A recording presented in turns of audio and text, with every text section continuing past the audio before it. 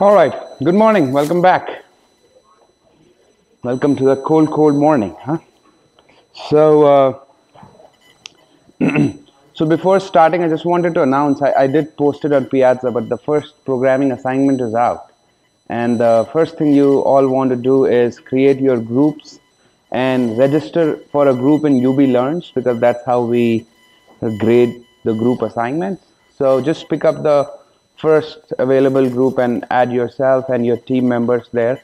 There is one undergraduate student who is still looking for a group. I forgot his name, but if anyone is in the undergrad class looking for a group member, he's available. I'll post his name on Piazza as well. I think he had posted himself as well. All right. Any questions before we begin? Okay, so let's get started with perceptrons. All right. That's too dark. I need to be able to see. All right. So I just put the perceptron algorithm up there that I sort of went through last time. But I'm going to do a little bit of thing on the paper to make you understand a little more. All right. So the perceptron algorithm, in a sense, is very similar to the Winnow algorithm in the sense it's trying to learn a weight vector, right? And what it means is that it is trying to learn a line that can be drawn to distinguish between these two types of points, so that later, when a new point comes, you can test where does it lie with respect to the line and tell that it's a positive or a negative example. All right. So our problem setting is very much the same as before. Well, it has changed a little bit. So you have your training data x, right? Now we say that x belongs to r to the power small d, which essentially means that x is a vector with d elements in it, and each element is a real number. Okay, so that is an extension from before. Earlier we were looking at binary and binary classes, binary attributes. And then we say that we also have a class label assigned to x, which can either be +1 or -1. Okay. So from now on, we will be focusing on the +1, -1, because here, what you'll see in the algorithm that this value also matters. Earlier, I used to say that it could be positive or negative, 1 or 0, and it could still be, but the way the algorithm is written in our slides, we need to make sure that our data, the labels are like this, +1 and -1. But it still is the same sense, right? You can say, okay, +1 means malignant and -1 means benign. So semantically, it could mean any two classes, but for our math, we need to make sure that we write it like this. All right. And now our task is to learn the boundary, right? So let me go back to the algorithm. So the algorithm works like this. It starts with all weight says 0, right? So what it wants to learn is a W vector, right? And as I told you earlier, is that to account for the bias term, we append another attribute into our data. So what we do is that our data is like this, right? So let's say our D is 2, right? So let's say our data points are 0.7, 0.3. So this is x1, this is x2, 0.8, 0.1, 0.9, 0.5, -0.3, 2.2. It could be anything, right? So let's say this is our data, and we also have some labels for them, right? So +1, -1, -1, +1. So this is our training data. Now we are trying to learn a line. So what we do, it's just a trick that we play, is that we append another attribute here. We call it x3. But all the values here are 1. Right? So this is what we do to eliminate the bias. Right? So what's happening here is we are now converting our data into a d+1. We are putting it in a d+1 space instead of a d space, such that the algorithm there would learn a plane in the d+1 dimensional space, which will pass through the origin. All right? And what it essentially means is that whatever W it will learn, which will also be in r to power d+1, you can then go back to the d-dimensional space, which means that if this was your W, right? In this case, W would only have three values, right? Let's say it was 0 0.7, 2.4, 2.5, and 3.2, right? Let's say this is what came out.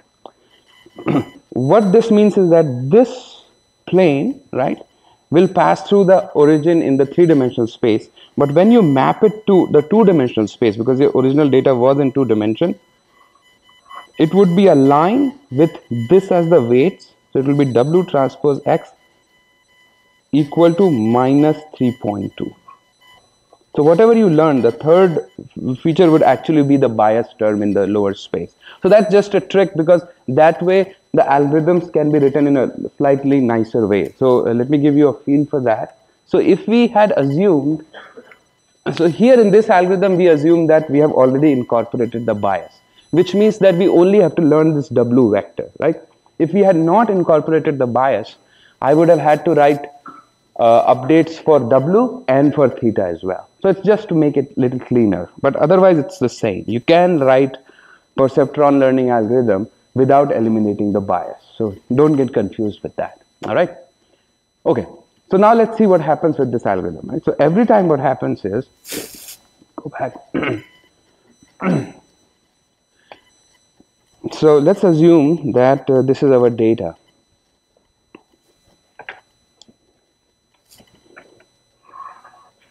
Let's say our data is in two-dimensional space, right? But so let's say, and we have eliminated the bias. Let's say it was originally in one-dimensional. So essentially here I'm assuming that the line would pass through the origin, right? So let's say these are my positive points.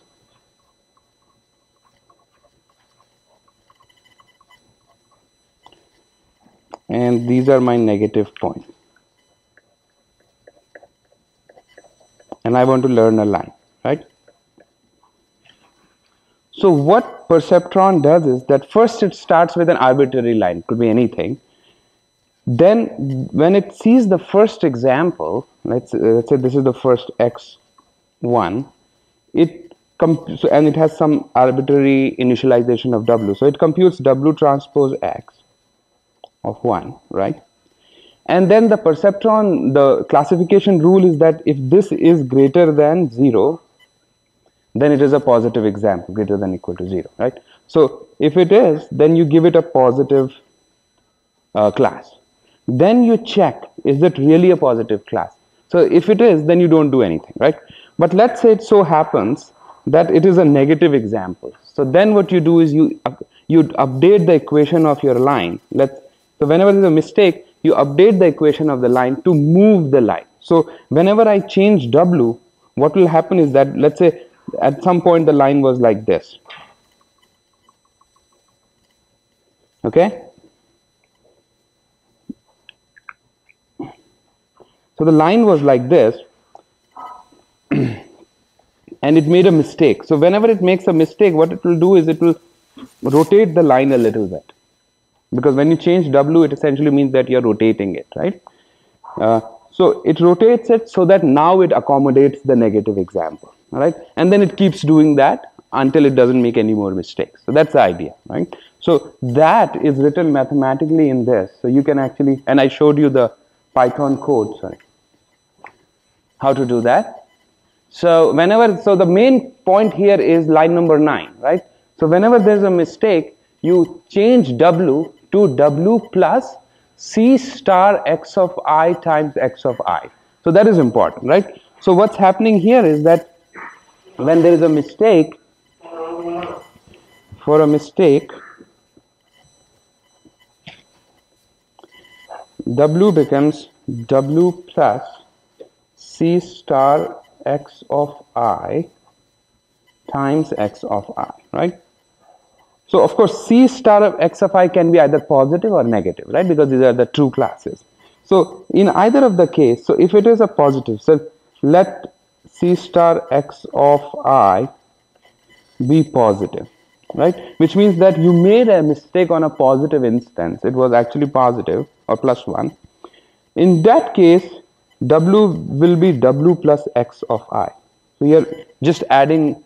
This is a bitwise bitwise addition, right? So W is a vector, X is a vector, you're just adding the corresponding elements. So you just add things and it will rotate, right? And if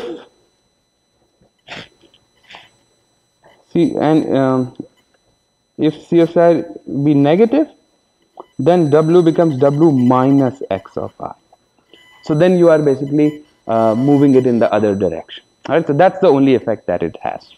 So it's a very simple algorithm, but it works if your data is separable. That means there is a line to be learned, right? And then the next question somebody asked was, how many mistakes would it make before it converged? And then what we said was that, yes, there is some result like to do that, but it assumes something. So to give you a feel of that, let me draw something again. So let's say these are your two axes, x1 and x2, right? So Marvin Minsky, who was a famous AI person at MIT, who's sort of one of the pioneers in AI, right? And he just died 2 weeks back. He was the one who sort of took up perceptrons and analyzed it a lot, and then he also wrote a book called Perceptrons. Right? Actually, perceptrons were developed in Buffalo. There's a company near the airport. If you go to the airport, you see a big tank there. It says Calspan. So that Calspan company, there was a guy called Frank Rosenblatt who used to work there, and he was the first guy who implemented it in a machine. So there's a bit of a history with Buffalo. So anyway, so what Marvin Minsky said was that I can prove the bounds if you give me some constraints. So some of the constraints that he asked for was that all the data lies on a unit circle. That means that everything is like this. So there are positive instances like that, and there are negative instances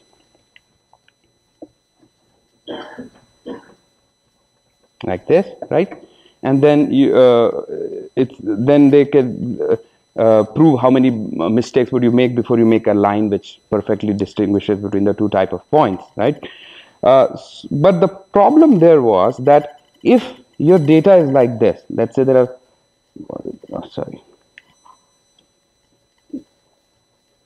there are a lot of positive instances here, because you could have infinite number of instances in a very small space, right? Right, and this is the line that you want to draw, right?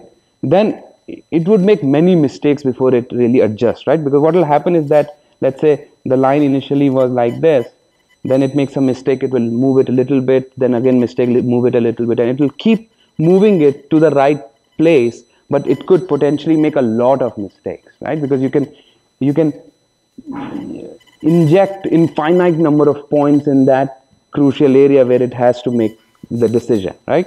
So which means that the number of mistakes is not only a property of the algorithm, but also the property of the data set itself, right?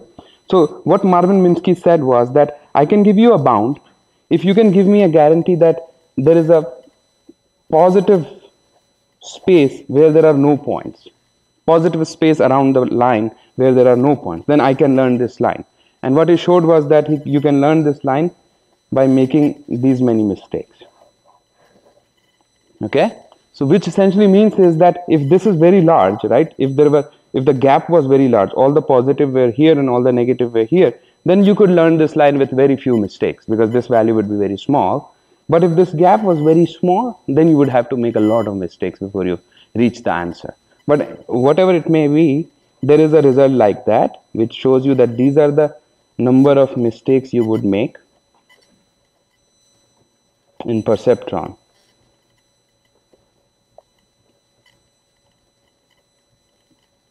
Okay.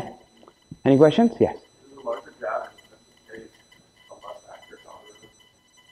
No. So the question is, does a larger gap mean a less accurate algorithm? The answer is no. So for example, let's say all your positive points are here, right? And all your negative points are here, right?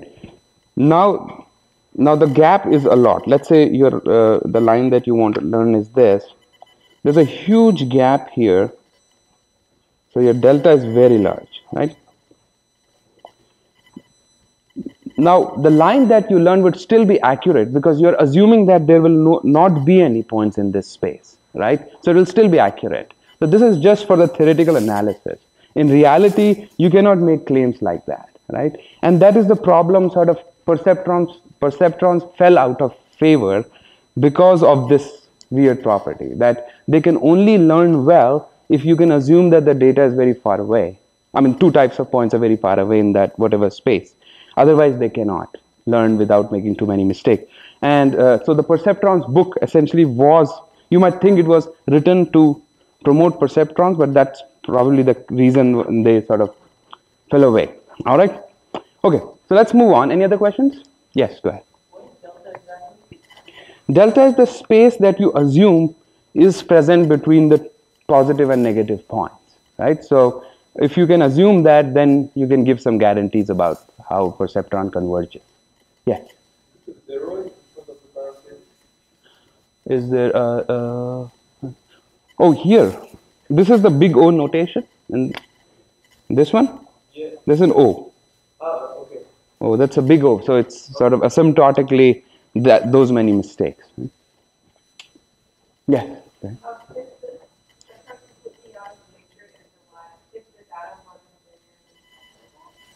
Excellent question, because that's my next point. So your question is, what happens if the data is not separable, right? And perfect. So I'm going to answer that in next 5 minutes. All right. So with that question, I want to start the next topic. So basically, that is our next step in machine learning. Okay. So far we were still sort of staying in this space. So we have looked at. So far, we have looked at hypothesis spaces like conjunctive spaces, disjunctive spaces, monotone disjunctions, and we have also looked at linear hyperplanes, right, which was perceptrons. We have looked at two types of data. We have looked at binary data. We have looked at real vectors, and so far we have looked at input space, which is still binary. All right. So the next question becomes, but so far we have assumed that our answer, the right answer is in the hypothesis space, okay? But what if this is not true, right? So that brings us to this step, which means, what if C star, which is the right answer that you're looking for, the target concept, does not belong to the hypothesis space that you assume it is in, right? So what if it is not disjunctive or conjunctive, or in this case, what if it's not a linear hyperplane, which essentially means, what if the data is not separable by a line? All right. So that can we come up with algorithms that can still work, and that brings in a lot of interesting questions. So we will move to that.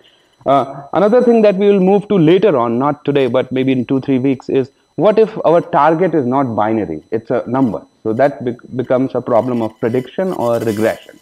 But that comes 4 weeks later. All right. So the point is, what happens if the data is non-separable? So whenever I say non-separable, that means you cannot draw a line to separate it. You can draw a curve, but not a line, right? So it turns out that you can adapt the perceptron algorithm to learn in that setting as well. But we need to make some changes, all right? So for example, this is a very trivial example. If your data has only 4 points, 2 of them are on this side and 2 of them are on that side, you cannot separate them, right? And that's a perfectly non-separable case. How can we learn our concept, right? So one possibility is we can expand our hypothesis space. We can say, instead of learning a line, let's try to learn non-linear curves, right? But we have seen that that becomes more complex. The other thing that we can do, which we have not looked at so far, is we can learn something which might not be perfect on training data, all right? So that brings in the principle of good enough. Like, you do not have to be perfect, but you have to be good enough. And then that brings in the question that how do you measure the goodness, and when do you say that this is good enough, all right? So let me give you an example here. So for example, this is a two-dimensional example again. So you have 2 attributes, x1 and x2. You have some negative points, some positive points, and you can clearly see that you cannot draw a line that differentiates these 2 types of points, right? If you have 2-dimensional data, the easy test to do this is to draw a convex polygon, what do you call that? A convex hull, right? So if you stick pins in all of these points and you put a elastic band, if they intersect, then that means that this data set is not linearly separable, right? Now, how do I learn a line, right? So for example, in fact, I want to make a case here. Non-separable case. When I say non-separable, I mean non-separable by a line, right? You can always separate it by a curve, but here we are just talking about by a line. So let's say these are all my negative data points, and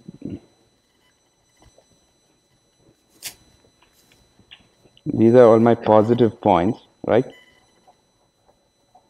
And clearly I cannot draw a line that separates the two.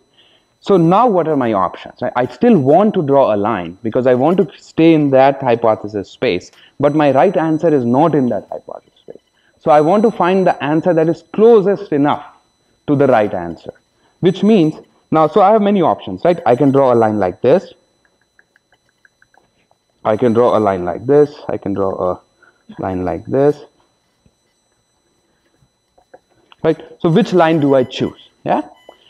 So the way to choose one of the best line is to first measure the error that you're getting on your training data. So for example, if I choose a line like this, right? Everything here is negative, everything here is positive. It means that I'm going to misclassify this, and this point, right? I'm going to make 4 mistakes. If I choose this line, then I'm probably going to make more mistakes than before. So there would be one line which would give us the minimum number of mistakes, right? And that's the line that we want to choose. All right. So that is the key principle of good enough. Principle of good enough that I came up with this morning is that you want to come up with the answer that is the best, but not perfect, because there is no perfect answer. All right. Any questions so far? Yes.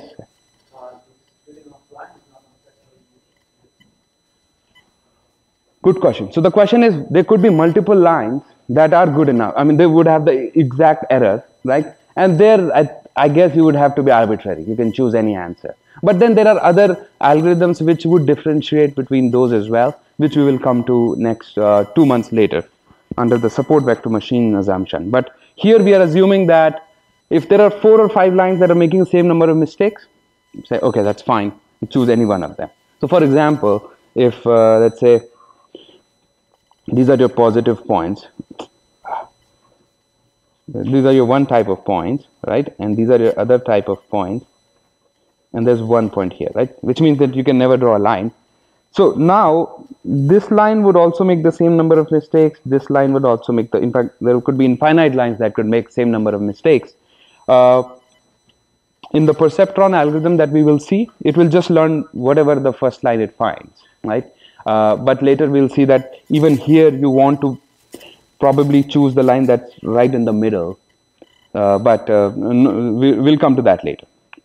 All right, any questions so far? All right, so this is actually a very important point of our course, because this is where I introduce the notion of errors. All right. So the question again is which hyperplane or which line to choose. The answer is we want to choose the one that gives us best performance, right? But now how do we choose that mathematically, or how can we write a code to choose that line, right?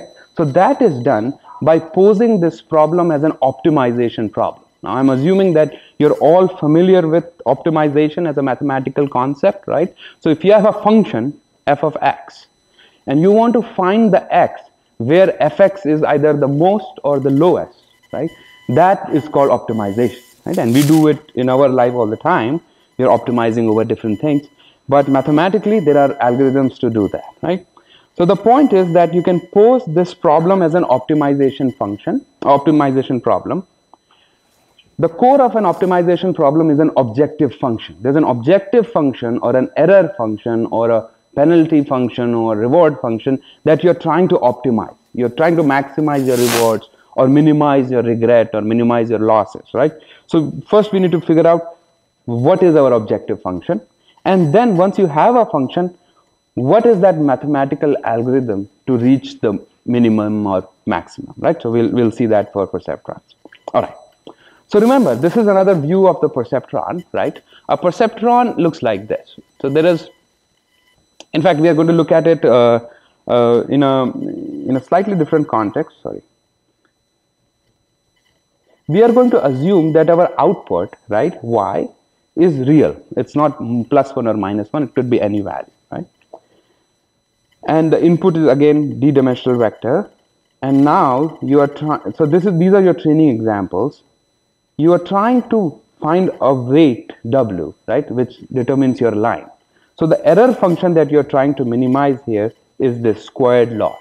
That means whatever is the output of w transpose xi should be as close to the real answer as possible, right? So I'm going to take some time to explain this, because this is the key. So you see, so far most of the algorithms that we have seen are more of the logic-based algorithms. We are trying to do these ands and ors. But now comes the real machine learning algorithms, where you're trying to do some kind of optimization, right? So let's say I'm given some training data, right? Training data has x and y, right? So this could be like x1, well, so this is x of 1. X of 1 will be x1, x of 1, x2. Let's say there are 3 attributes, t equal to 3. And we can assume that this includes a bias as well. Doesn't matter.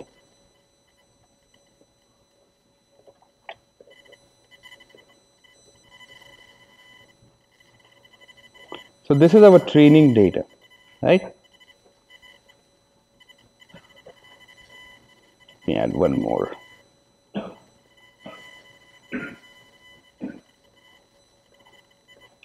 And then these are the outputs, the thing that we are trying to classify. Now these could be binary, these could be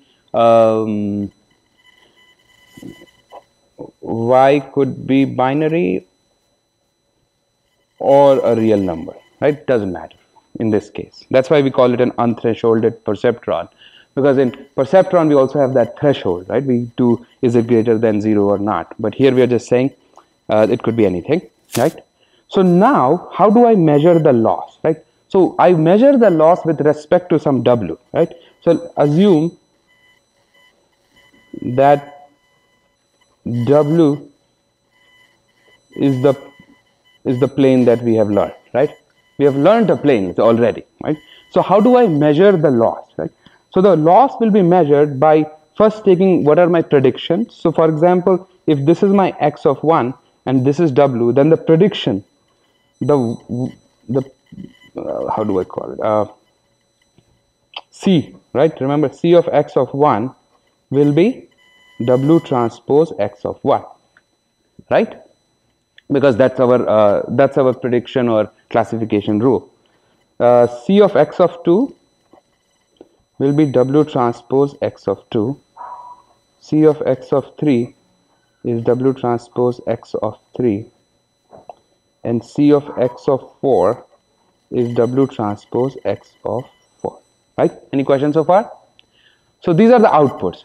Now a good w will be one in which all of these are very similar to all of these, right? Because you want to minimize your losses. So in the training data tells you that this is the prediction and your w gives these as the prediction, right? Which means that your loss, a good w should, so the loss can be measured as this. You take your w transpose x of 1 and you compare it with your y of 1.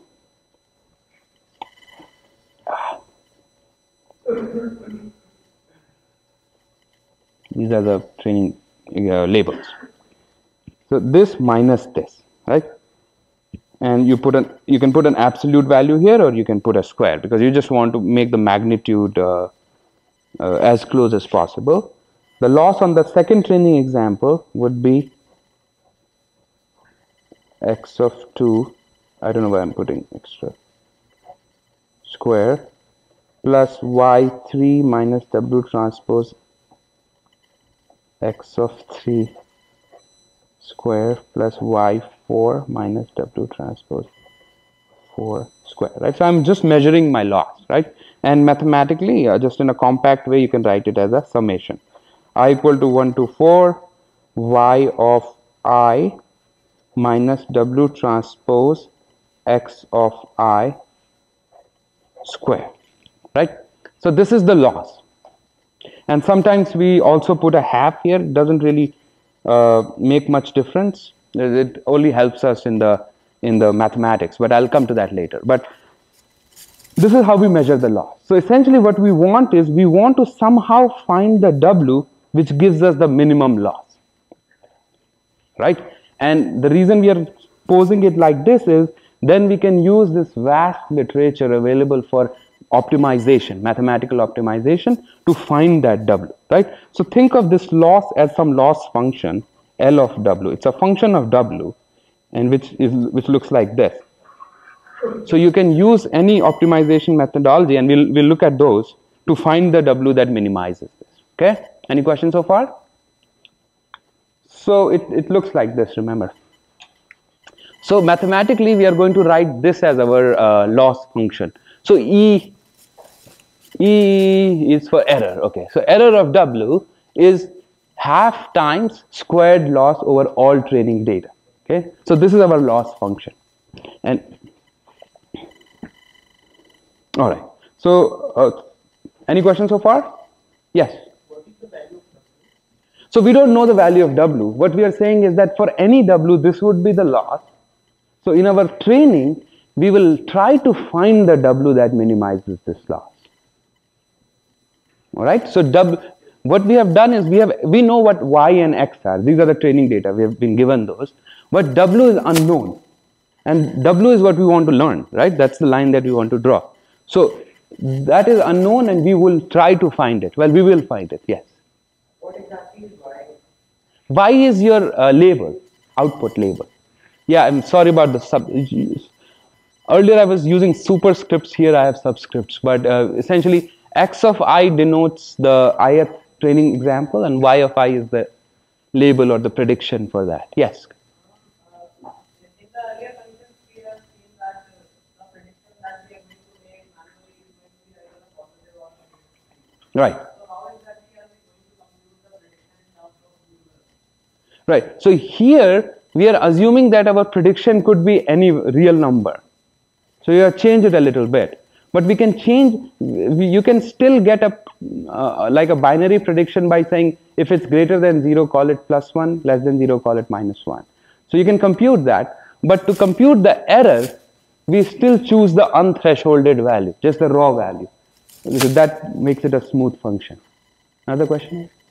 So we are assuming that the plane will pass through 0. Well, that assumption is there if we have included the bias in X, right? So if we have, then it will pass through 0, yeah.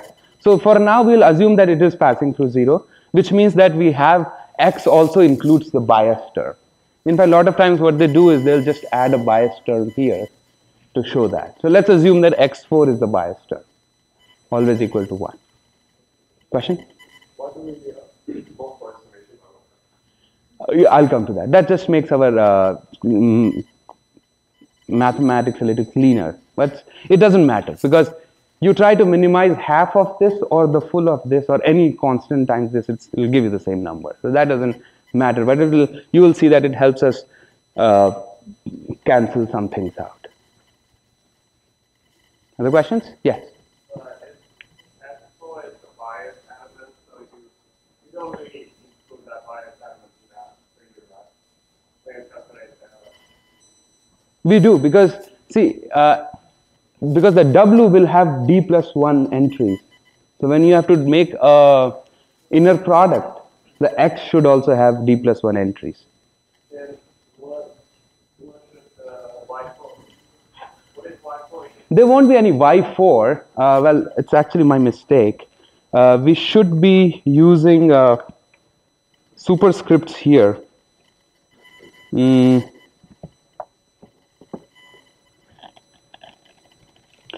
So let's forget about this slide. I'm going to write it here. So this is how you want to consider your neural network, okay? There is X, so this is X1. These are the attributes, right? These are not the data points, but the attributes. So this is all one set of attributes. So let's say you have D equal to 4, right? So then what you'll do is you'll add another bias term. This is the bias term. And this will always be 1. That's how you add the bias, right? And the way perceptrons work is that it takes all of these and it does a W transpose X, this whole vector, right? And then so this is our prediction, and then we compare it with the output. Now the training examples are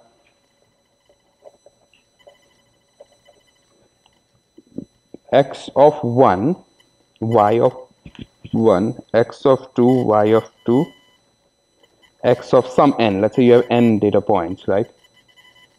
Y of n. So this output is associated with the entire data point, not with every attribute.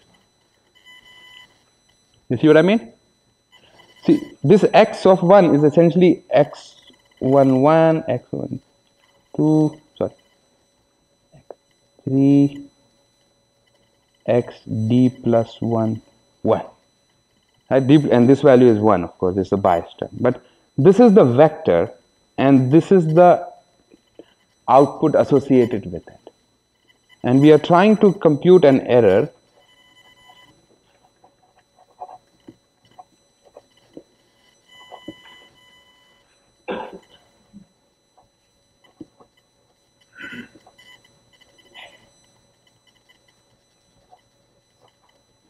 square. So this is our error, right? So so the bias term is already in here, and the corresponding W is in here. Any questions? Yes, go ahead. I just want to make sure W transpose X and the Y remain in space line. Yeah, W transpose X will always be a scalar value, right? A dot product will always give you a number because it's a dot product. And then the W transpose X and the prediction value, and then the Y I the real value. Yeah. We'll compare them. Yes. Yes. And you want to find the W that minimizes the total error. All right? Yes. Do we multiply the weight of the bias or just the bias term? There will be a weight corresponding to the bias term as well. So remember, this W transpose X, essentially it means that think of these as wires coming in, right? So there is a weight vector, there's a weight value on each wire. So what's happening is when the current passes through this, it gets multiplied with this and gets added up, right? So for the bias term also there will be automatically a W term. All right. So now how do we do this, right? So the next question, how we do that?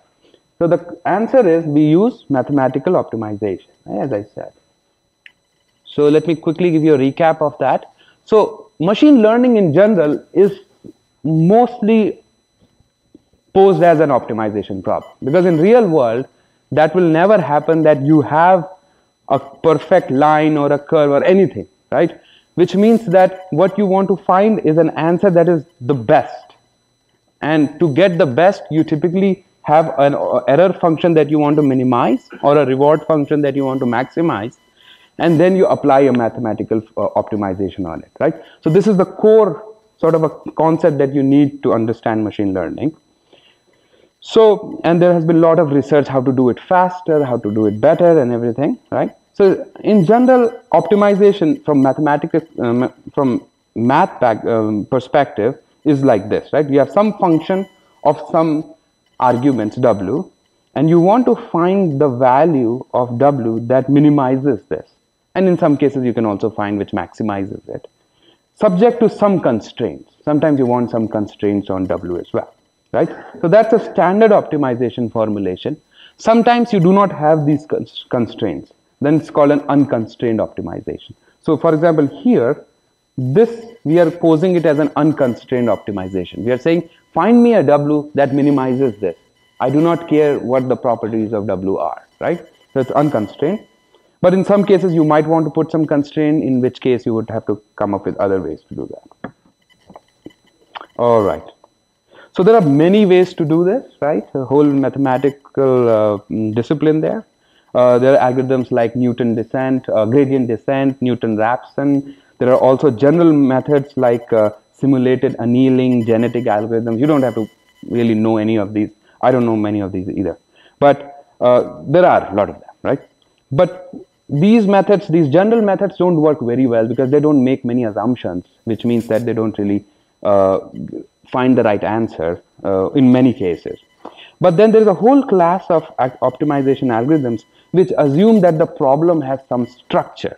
Okay, typically the structure they need is convexity, and I'll come to convexity, and smoothness, and this continuity. So your function needs to be continuous, it needs to be smooth and convex. Then there are many algorithms like the ones that I listed, gradient descent and all of these, that can find you the right answer, right? So what is convexity? So convexity essentially means, so there's a notion of convex set, right? A set is convex if you cannot draw a line between any 2 points so that any part of the line falls outside, right? So that's sort of an easy definition of a convex set. But the reason convexity is a very important property for optimization is because it guarantees that your data has some minima or maxima, right? If your function is all over the place, then it's hard to find the right answer. So let's say this is your W. Let's say your W has only one value, and this is your E of W, the function, right? So a convex function would look like this, which means that yes, there is a point which is the minima, right? So it's easy to find. But you could have another function that looks like this, and here this is not convex, and because it's not convex, it's hard to find the minima, because this could be the minima, but locally this could be the minima as well. So that's a problem. So there are a lot of mathematical tools to do optimization which assume that your function is convex. All right, so that's a convexity property. In our case, and then there are a lot of functions that are naturally convex. So typically if a function has a polynomial in it like this, or a log or an exponent, then it tends to be convex, right? So in our case, our function, our error function is also convex. That means that we can use some of these simpler optimization methods that exploit that convexity property. All right. So now how do we find the answer if the function is convex, right? And you might know that, right? So if I give you a function fx,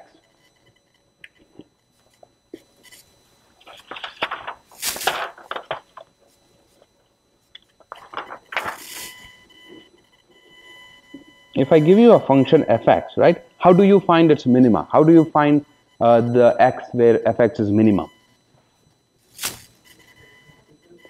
Right, so you take the derivative of the function and you set it to 0, right? And once you set it to 0, then you find the x that gives you the answer, and that's the optimal value. And then typically you also compute the second order derivative, and that tells you if it's a maxima or a minima or a saddle point, right? So that those things you know. In our case, the issue is that our x is not a single value. So the function is not like this. This is x and this is fx. That's an easy setting, right? In our case, our x is actually w, right? So we want to compute E of w, but w is R of d, right? So you want to find the, so how do I find the derivative of a function with respect to a vector, right? So typically that is written as we call that the gradient of this function. So you can write it as the derivative of the function with respect to this vector, gradient, right? So essentially what we are doing is that we have a function. Now the function value is a number, right? The error is just a number. It is a scalar value, but it is a function of a vector. So when we compute the gradient, the answer will also be a vector. So the easy way to do that is like this. So let's say, so this is your E of W. E of W is a number, but you want to take a derivative of that with respect to W, where W is actually a vector, W1, W2, WD, right? So what you do is, the answer of this would be, you take the derivative of this with respect to each element of this vector, right? And then you stack them all into one vector.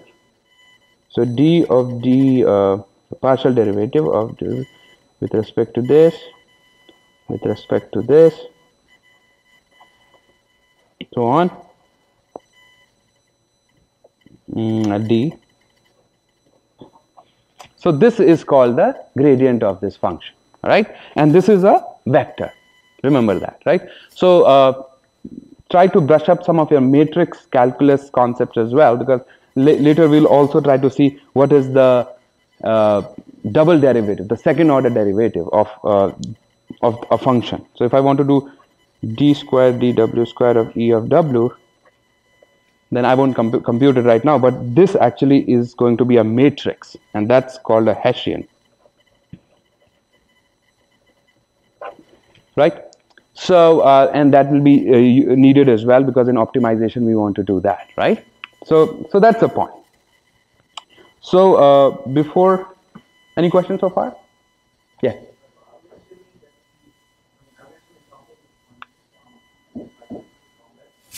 Yes. Well,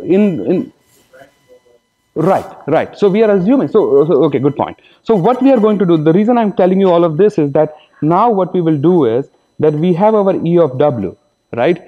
E of W is half of y of I minus W transpose x of I square, right? We are going to assume that this is convex. In this case, it is convex, and then we are going to write a optimization function that can find you the best W. All right. So that's our sort of the next plan. Yes. We just put it. You will see that it helps us do the differentiation a little bit. Not helps, but this makes it cleaner. So let us try to do that, right? So, well, actually, I don't want to do that today, because I need to tell you about the gradient descent. So gradient descent is one algorithm to do that mathematical optimization, okay? So the way it works is, see, I showed you earlier that if you had a function of only one attribute, f of x, right, you can apply f prime x equal to 0 and get the optimal value. But if you have multidimensional attributes, then it's not easy to set it to 0 and get some answer, right? So the way to do that is what we call gradient descent. So the way gradient descent works is that, let's say this is your function, okay? This is your weight number 1, weight number 2, and this is your error function, right? So this mesh is your function, and you're trying to find the minima automatically, right? So the way gradient descent works is that, think of it as like you're trying to hill climbing, or you're sort of going down a hill, and you want to reach the bottom of the hill, right? And it's, you know, it's a crucible kind of thing, and you are blindfolded. You don't know which direction to go, right? Now, how do you reach down? The only thing you can do is that at every step, your eyes are closed. You basically take a small step around you, and wherever you see the biggest drop, you sort of keep moving in that direction, right? So that's called the gradient descent. So you move along the direction where you see the biggest drop, right? And that way, you are hoping that you will reach the bottom, right? And if the function is smooth and convex, you will reach the bottom. You might take a lot of steps, but you will reach the bottom, right? So that algorithm is also called the gradient descent algorithm, because mathematically, now for me, I can just sort of take a step around and say, okay, here is where I get the most drop. But mathematically, how do you find the direction in which you are getting the most drop? The way you do that is you compute the gradient at that point, right? And you move along the gradient.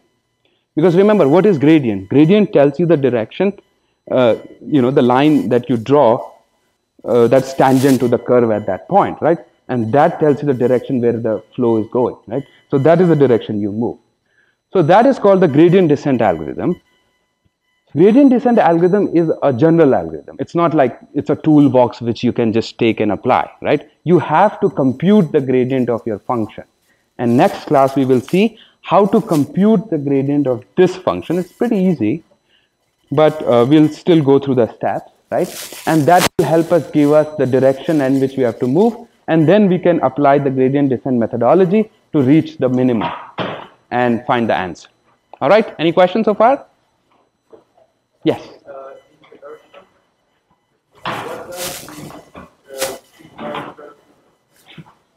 In the Hessian?